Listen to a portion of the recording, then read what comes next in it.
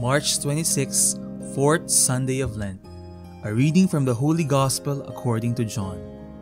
As Jesus passed by, he saw a man blind from birth. He spat on the ground and made clay with the saliva and smeared the clay on his eyes and said to him, "Go wash in the pool of Siloam," which means sent. So he went and washed and came back able to see. His neighbors and those who had seen him earlier as a beggar said, "Isn't this the one who used to sit and beg?" Some said, "It is." But the others said, "No, he just looks like him." He said, "I am." They brought the one who was once blind to the Pharisees. Now Jesus had made clay and opened his eyes on the Sabbath. So then the Pharisees also asked him how he was able to see. He said to them, "He put clay on my eyes and I washed, and now I can see." So some of the Pharisees said, "This man is not from God, because he does not keep the Sabbath." But others said, "How can a sinful man do such signs?" And there was a division among them. So they said to the blind man again, "What do you have to say about him, since he opened your eyes?" He said, "He is a prophet."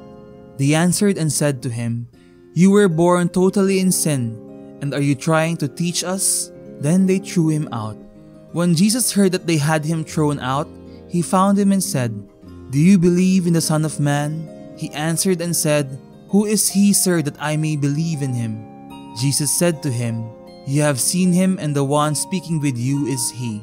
He said, "I do believe, Lord," and he worshipped him. The Gospel of the Lord. Plunging into the light. We meet in the Gospel two important protagonists who are searching for Christ. The first is the man born blind who is not certain about what lies ahead if he puts his trust in Jesus.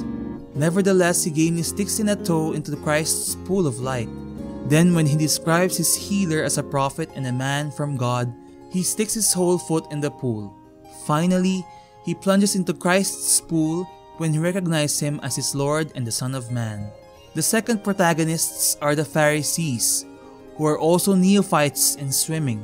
They happen to live near the sea, the lost however, and they find it difficult to accept that someone who lives far from the sea can learn to swim in the light of this so-called Messiah.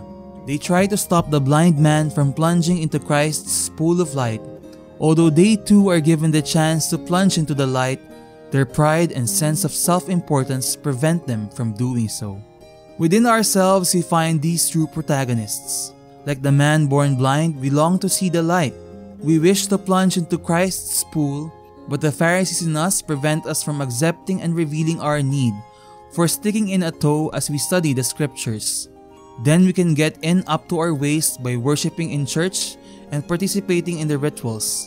And finally, we can plunge right in by seeing Christ in our less fortunate brothers and sisters.